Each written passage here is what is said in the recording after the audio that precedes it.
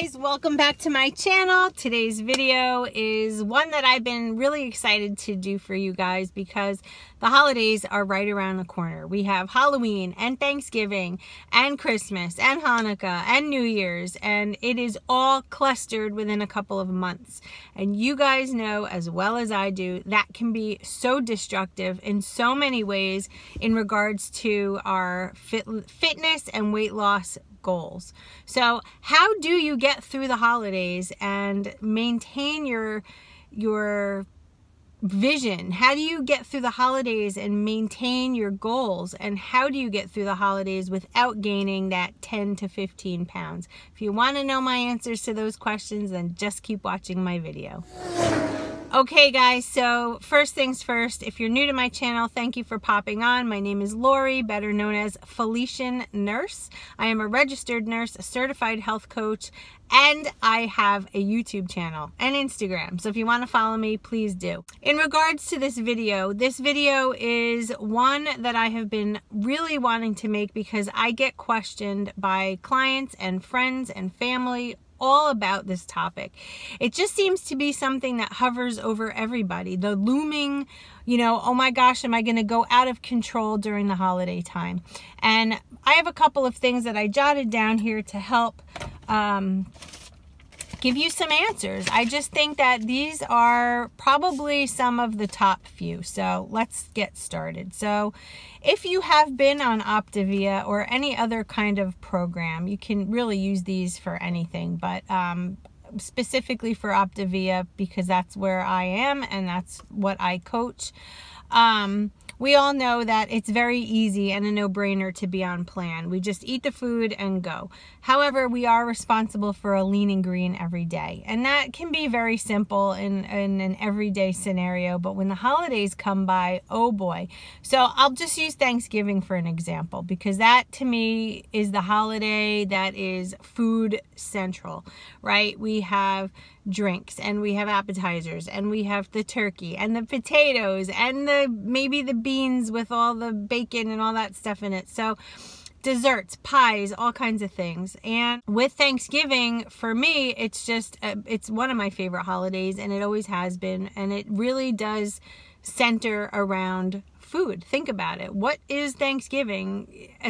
Aside from the pilgrim thing, it's the turkey and all of the sides and everything that comes along with it. It is football games and beer and all kinds of stuff.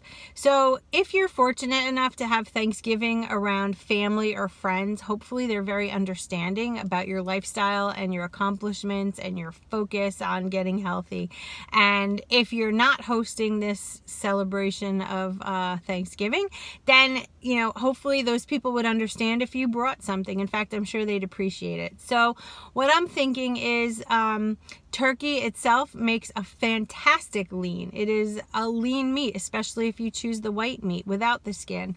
Some people like dark meat. You can have that on Optavia and you can incorporate that into your meal.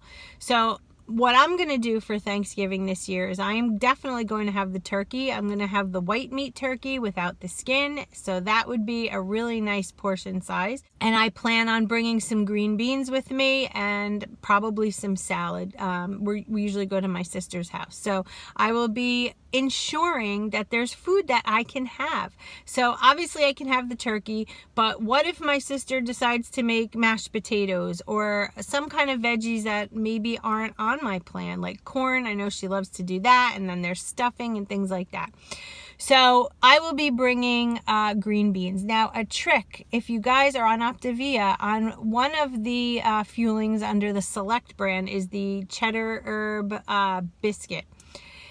Guys, it tastes like stuffing to me. It tastes like stovetop stuffing to me. That is what it tastes like. So my plan is to make one of those biscuits, cut it up into a bunch of little pieces, bring it with me, have the fueling on the side with my turkey and my green beans, and it'll trick my mind into thinking it's stuffing. It's very bread-like. It's a biscuit. So if you cut it up into pieces and it has that stuffing flavor, then you are going to basically have a plate with turkey, beans, some salad, and some stuffing. So that is my trick number one. Make sure to bring stuff with you.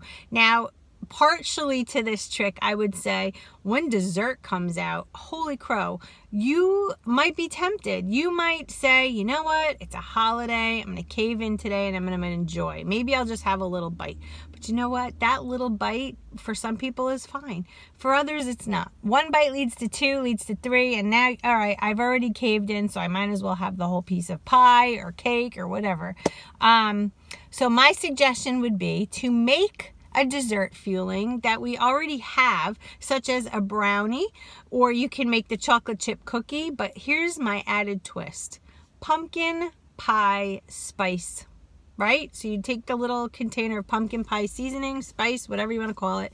You add it a little bit to your chocolate chip cookie, let's say, or your brownie or what have you. And there you have your own dessert. So when everybody's sitting down for dessert, you have your own.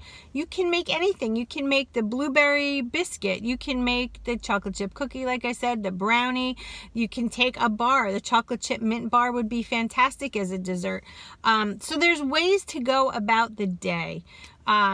And some people might think, well, if you're bringing the cheddar biscuit and having it with the lean ingredient, wouldn't a brownie right afterwards be like having too many fuelings at once? And my answer would be no.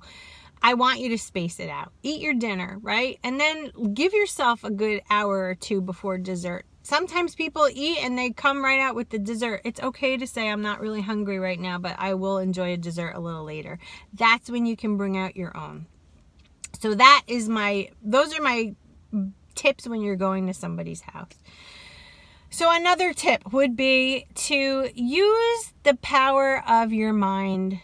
So there's an old saying, when Optavia used to be MetaFast, it was stop, challenge, and choose. And I still use that to this day, especially with a lot of clients of mine.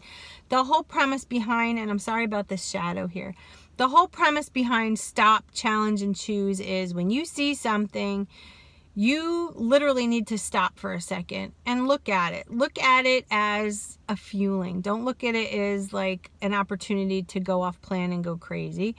So if you see, let's say, pumpkin pie and out comes the vanilla ice cream and the whipped cream and everything else, you're going to look at that for a minute. You're going to literally look at it and you're going to say to yourself, okay. Nice warm pumpkin pie, and there's that cold vanilla bean ice cream and the whipped cream. Yeah. So at that point, you're going to stop and observe it. Then you're going to challenge yourself, and you're literally going to think in your mind, boy, if I had that right now, it's nothing new. I've had it before. I know what it tastes like. It's going to be delicious, and I really, really could love to have a piece of that right now. But the challenge is, I've lost almost 40 pounds in the last few months. I already know what it tastes like. I already know as soon as I eat it, I'm probably going to wish I didn't. And it's going to deviate me from my plan. So those are the challenges. The last part of that would be choose. What do you choose? Do you choose to do it or do you choose not to do it? That's up to you. But the stop, challenge, choose little scenario works really well when you're in a situation that you can definitely see yourself perhaps straying off of your plan with. I love the stop, challenge, choose. I use it often, and I hope you guys incorporate that into your holiday decision making.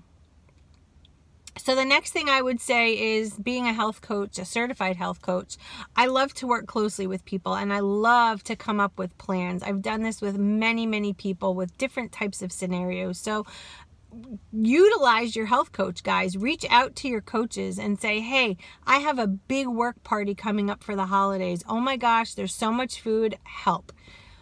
That is what we love to do. We love to help you guys. We will come up with a game plan and a strategy, and we don't judge you. We work with you. So it'll be a conversation, and it might need more than one conversation about it. We will work with you to come up with a game plan so that you can go to these events and holidays and parties and things like that. You know, corporations, companies, workplaces, they have holiday parties. It's not just family and friends. And sometimes you don't want everybody at work to know what your business is. So it's good to come up with a game plan so you can walk in there focused and know exactly what you're going to say, what you're going to do, what you're not going to do, and then it won't destroy your efforts. So another tip that I have is, obviously I want you guys to realize that the holiday time is a time to spend with your loved ones and your friends and things. But I really stress to really dig deep and find what you're grateful for during the holidays. At our family Thanksgivings and whatnot, it's a tradition that we go around the table and everybody tells everybody what they have been or are grateful for.